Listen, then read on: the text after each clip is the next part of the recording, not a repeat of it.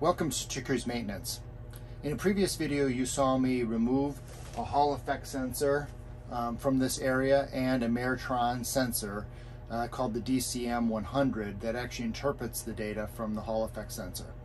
I sent them in because they were not reproducing the data that I was getting from either a clamp-on amp meter or my shunt. So I sent that in to be calibrated, and when they tried to calibrate it, they found that there was an internal fault that prevented them from calibrating it. So under warranty, they sent me a brand new DCM-100, and they were going to send me back the transducer that I sent, but apparently they sent me a brand new one. So I'm going to install these two devices. In the previous video, you saw what was involved in taking them out, so I'm not going to show you me putting them back in, but I'll show you me testing and confirming that everything works once they're installed. So I'll be back in a minute. Okay, so I spared you me installing this stuff, but here's the Hall effect sensor back in place, and here's the Maretron DMC-100 with all the wires hooked up and the NMEA 2000s hooked up. So now the next step is just to it's not necessarily calibration, but just to make sure that the Maretron system, this one, knows that there is a 400 amp Hall effect sensor, because the Maretron by default thinks there's a 200 amp. So I just have to make some adjustments, and I'll show you how I do that.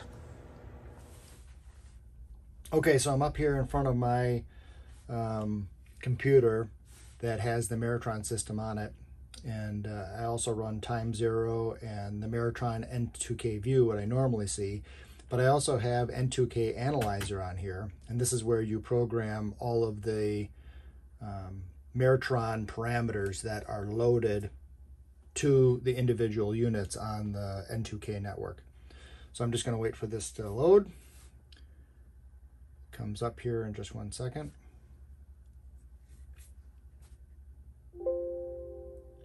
Just going to move this so you can see it just a little bit better. And then this lists all of my individual components that are on the N2K network. And I'm looking for the DCM-100, which is right here. And then I'm going to right click and do configure device. And then the device comes up. And I'm going to go to battery. My battery capacity is 1200 amp hours. And the temperature coefficient, because I have lithium iron phosphate batteries, I bring that to 0. And I bring the Peukertz exponent down to 1.00. Same thing, this is all for charging capacity. Charging efficiency factor, I'm going to go to 100. Oh, because I put that at 1, it's already defaulted. Fully charged voltage, I put this at 13.8. When we charge, we actually go to 14.4 volts, but that's to balance it. I want it to think that the full voltage is 13.8. Fully charged current, 2%. I'm going to bring that down to 0.8%. Nominal voltage 12, equalization not supported, fully charged. I'm not going to worry about that. Battery temperature sensor, I do have that one. Time remaining to floor, time remaining average period, 0. So I'm going to manually set the battery to max right now. And what I'm going to do with that is it's just telling the battery that it's fully charged.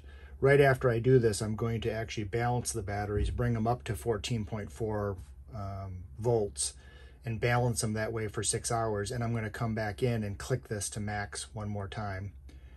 Then I'm going to go into the advanced features. So you can see the current sensor is set at 200 amps. I'm going to move that to 400 amps because that's what I have. And then what I'm going to do is I'm going to come down here, I'm going to put configuration to device. And what that does is it takes it from this computer and it sends it to that black box that's in by the inverter chargers. So I'm going to do that. It's successfully been put to the device. I'm going to close this, and then I'm going to close this as well. And then I'm going to launch my N2K view.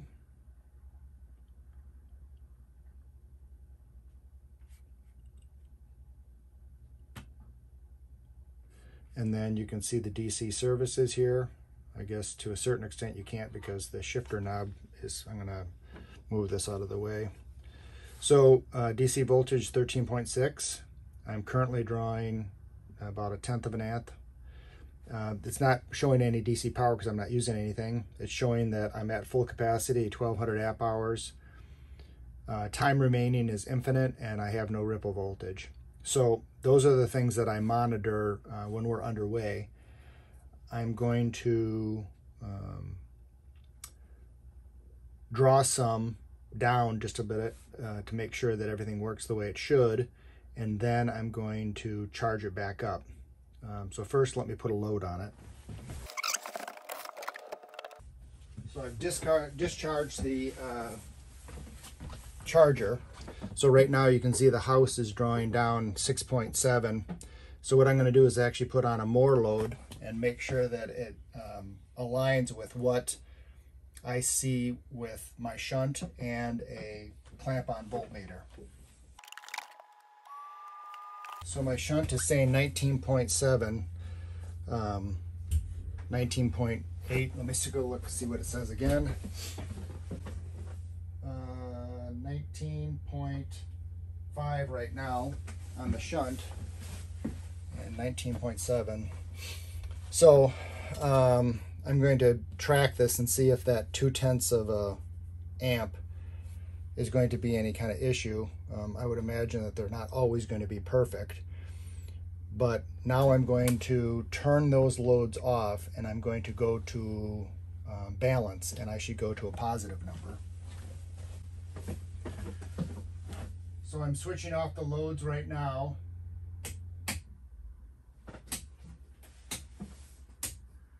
And I should be down to about 6.7 amps. I'm going to engage the charger now. And I'm now putting in 84. It's bouncing around, but okay, that says 88. And let me see what this says down here. 85.9, 87.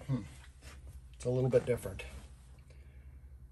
So I'm going to investigate this with the clamp-on meter, but it's closer than it was before. So I'm just going to mess around and see which one's more accurate, and I'll be back. So you saw me just check the amperage draw. I was comparing the shunt and the Hall effect sensor here.